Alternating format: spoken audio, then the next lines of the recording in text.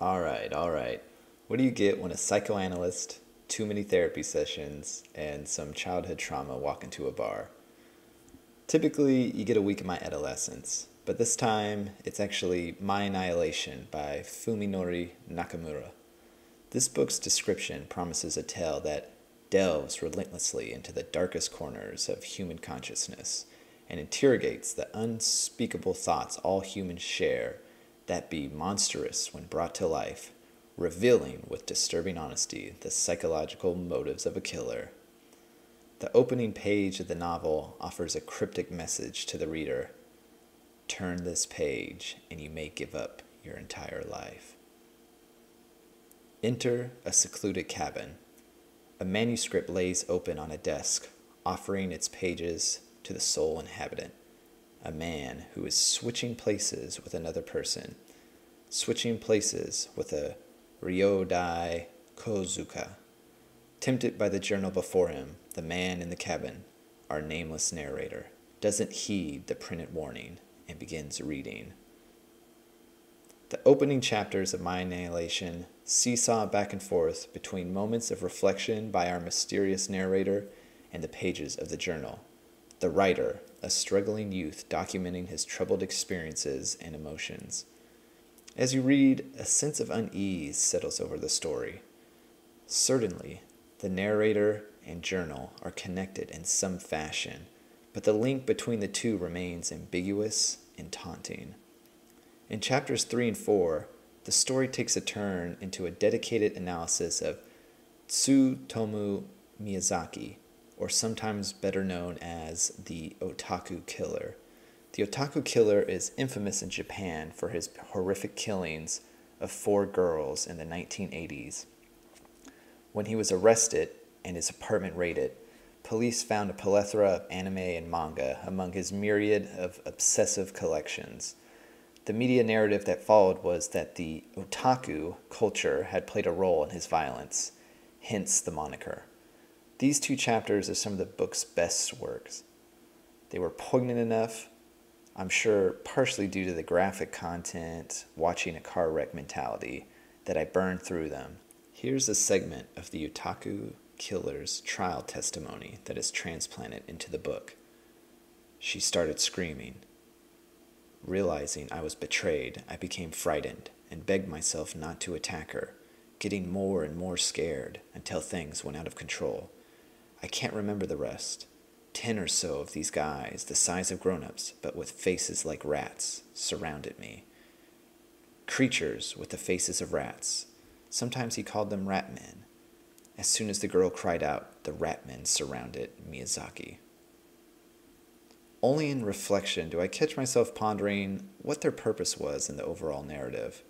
The psychological dilemma plaguing Miyazaki, as interpreted by the author, seems mostly devoid from the main themes of the novel. What is the self, and can it be rewritten?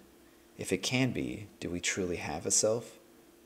Undeniably, the main cast are burdened with psychological issues of their own, and the story delves into esoteric psychological concepts, but the connection between the Otaku Killer and the novel felt strained. Nakamura's book sports an impressive bibliography for your standard fiction fare, and the sections dedicated to the Otaku Killer felt like they were taken from a separate novel entirely. Even their presentation feels forced within the chapters of My Annihilation. Nakamura comments on the chapters dedicated to Miyazaki. For the sections on Tsutomu Miyazaki, I mainly use reference materials to access the facts of the case, but the analysis of his character is my own. I have to wonder if Miyazaki's inclusion was inspired more by Nakamura's personal passion rather than him inserting the perfect puzzle piece to finish the jigsaw. Back at the cabin, our narrator finishes the journal and discovers secrets hidden in the cabin. They leave and are handed a note. First off, I owe you a sincere apology. If you're reading this, a man is taking you away. Instead of Ryodai Kozuka, those guys are probably convinced that's who you are. They think you're delusional for insisting that you're not Kozuka, when, at least to them, you are. The reader, I'm talking about you and me in this context, certainly have sensed something amiss with the setup by this point, but the novel is able to provide an engaging twist that left me double-taking the pages I had just read. Better yet, the twist and ensuing plot provides a unique vision I hadn't seen before, though I'm willing to accept this might be because of me not reading these types of novels frequently. Unfortunately, this initial payoff was soured as the plot devolves into an utterly convoluted revenge archetype, and a second big twist is shoehorned into the concluding chapter.